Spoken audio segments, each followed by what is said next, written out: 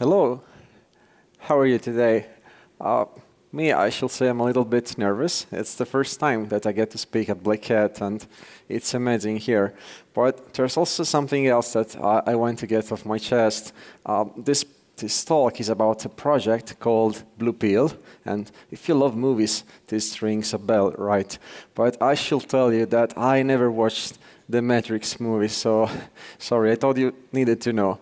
But so, who am I? I have poor taste in movies, and I work in Rome at Sapienza University. In the last couple of years, in my postdoc, I've been working on software security problems, including malware analysis. We are here, code obfuscation, code reuse attacks, more generally binary analysis realm.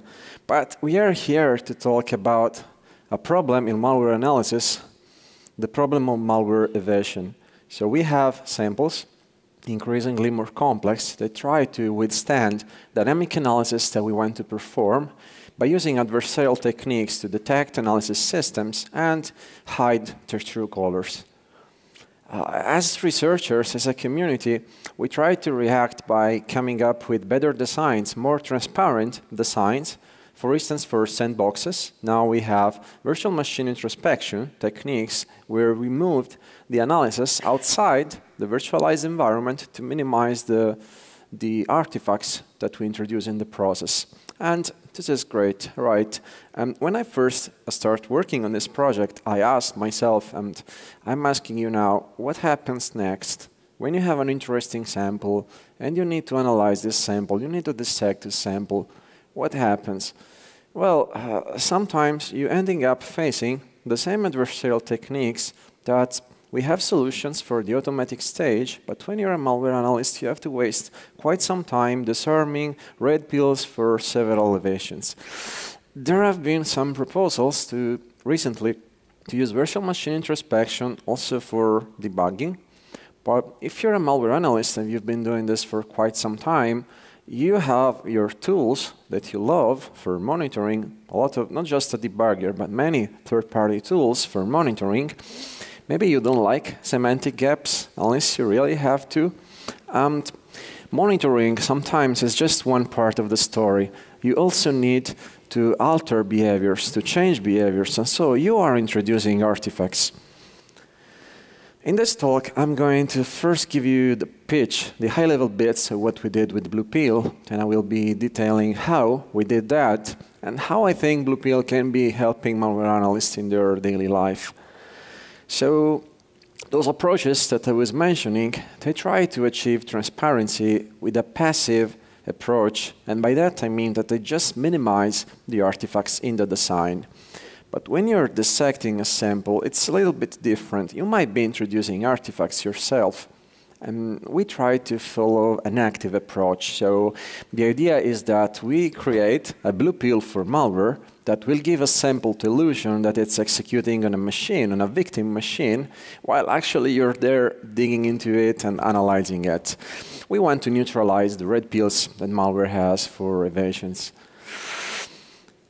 The idea is that you have to fake answers to every query that a malware can make in a coordinated manner, but there's more to it than that. We want to enhance dissection capabilities for analysts. We want to, for instance, for starters, we want to hide the artifacts of third-party monitoring tools that you run alongside your debugger.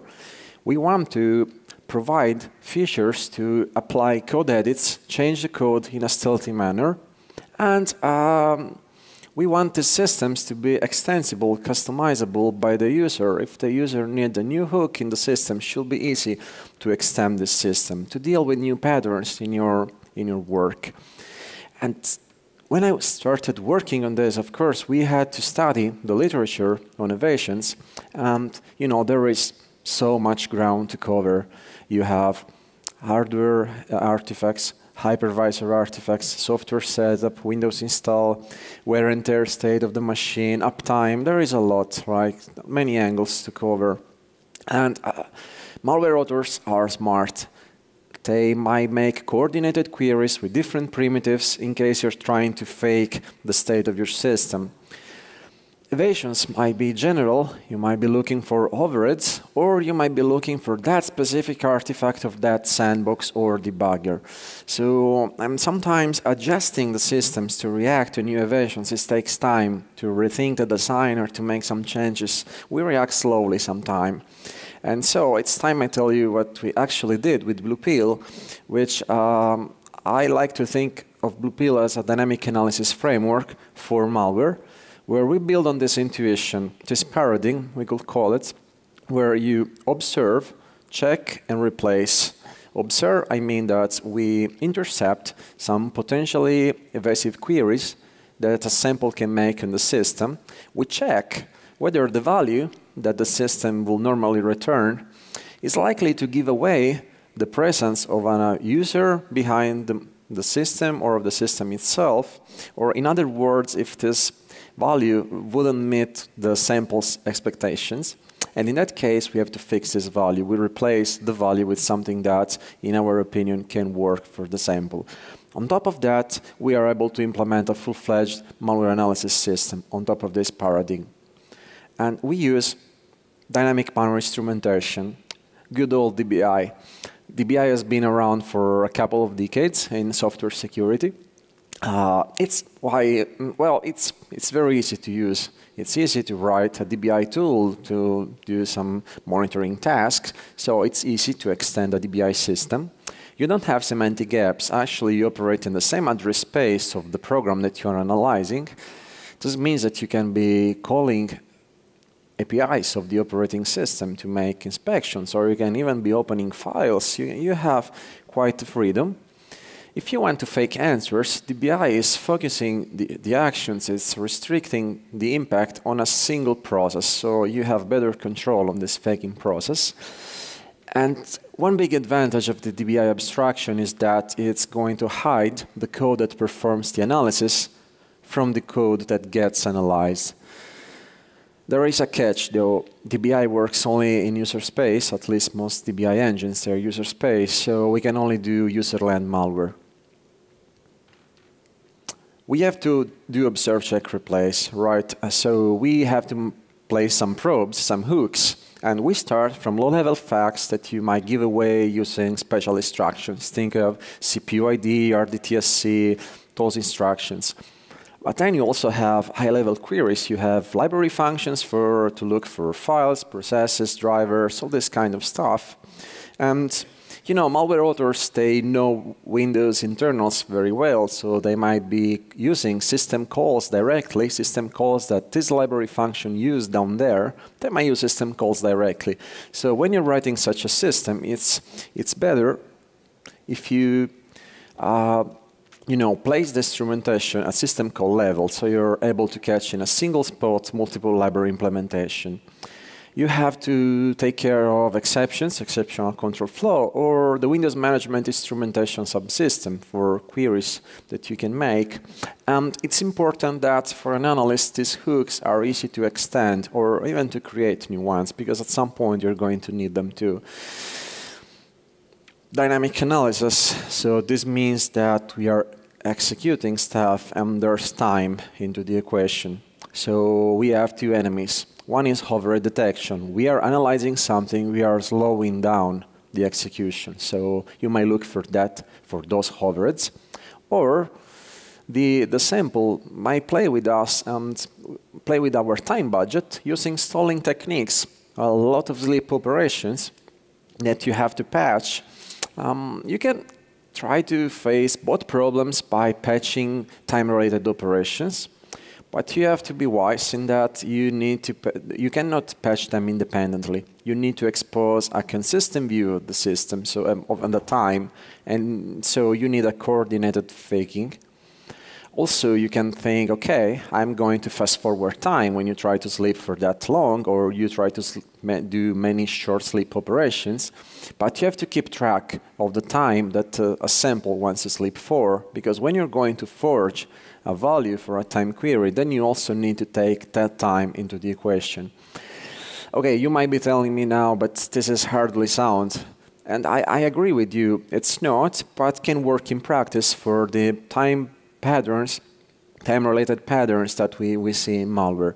And if you do this for a single process, it's easier compared to accelerating an entire virtual machine, because if you don't do that right, you might cause instabilities inside the operating system implementation. You need to distinguish what you're accelerating. And yeah, so far it's like I've been presenting you a sandbox, right? So you want to know how you make this section here. So we offer a GDB remote interface for debugging. So you can plug your debugger on top of GDB remote protocol, which is offered by Intel PIM, this dynamic malware instrumentation framework. We had to strengthen this interface to deal with the peculiarities of the malware domain, some debugger detection, stuff like that. But at the same time, we also had to add hooks to protect, to shield the artifacts that you have with monitoring tools when you're intercepting network traffic, this kind of stuff. So we hide those artifacts. Plus, I mentioned code edits. So the idea is that we want users to be able to change instructions in a sample, but if the sample tries to look up its own code, normally we'll see the changes, right? But with DBI, the nice thing is that you have a decoupled view of what you execute and what's the original code. So we are able to intervene in the JIT compilation process that happens in the DBI engine to replace the original instructions with some trampoline to a region. So this means that from starting with 1 byte, you can squeeze in a patch of arbitrary length, and the sample will still see the original instructions. And I have a confession to make. I lied to you, or let's say I omitted something from you, and I haven't been addressing DBI evasions. So in previous Black Hat editions, we had very nice talks on ways that you can detect the presence of DBI itself. And earlier this year, I worked on this HSCCS paper on using DBI for security and how you might get caught red-handed. We devised a library of mitigations that we also use in BluePill, and actually we extend those mitigations to deal with time overheads and further artifacts that they arise when you're debugging. There's one more thing that is that I like in this project, is that you have dynamic malware instrumentation. You're able to devise your analysis. So why don't we use powerful existing program analysis that are useful for reverse engineering, right? Think of taint analysis. So normally when you use taint analysis or symbolic execution in a black box manner, you hit a wall. So you have scalability or imprecision, you have those kind of problem. But what if you put this analysis under the control of an analyst? So let's say that you spot something interesting during the dissection, not before starting the analysis. So you might decide, okay, I want to put a taint mark on this buffer, and I want to see how the program is going to manipulate those data. And I will be getting back to this in a little bit. It's time that I show you how you can actually use BluePill.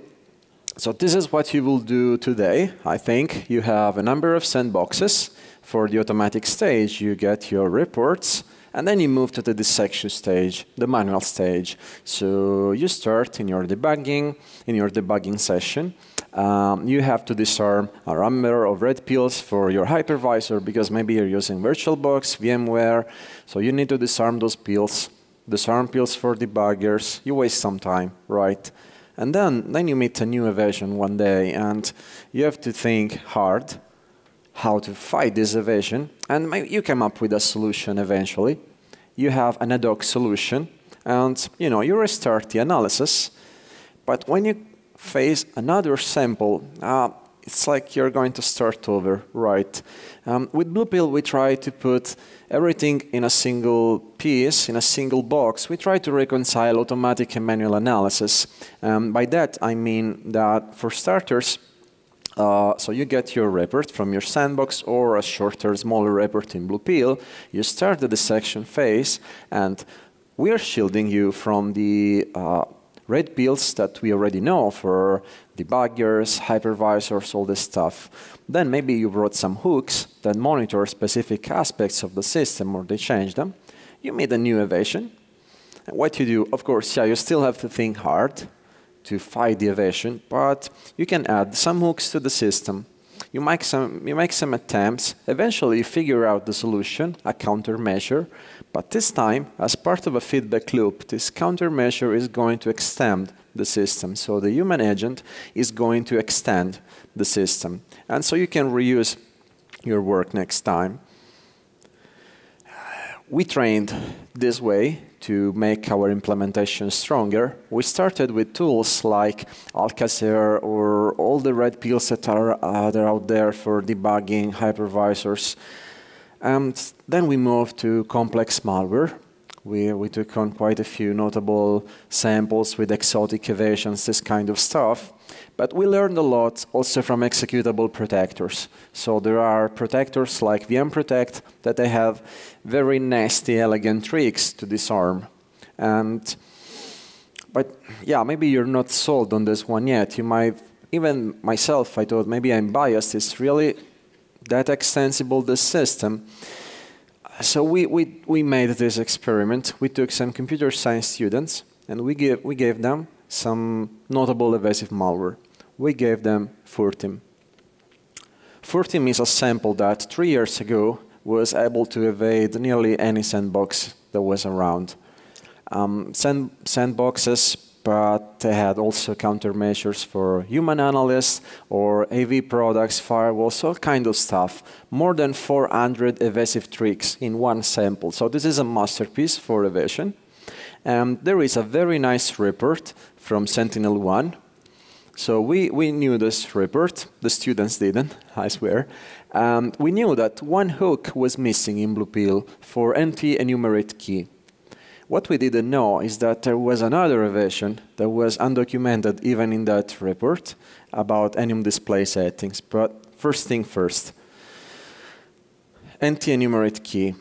So an initial analysis in BluePill revealed quite a few evasive queries, and the students decided to focus on this one that was based on anti-query system information.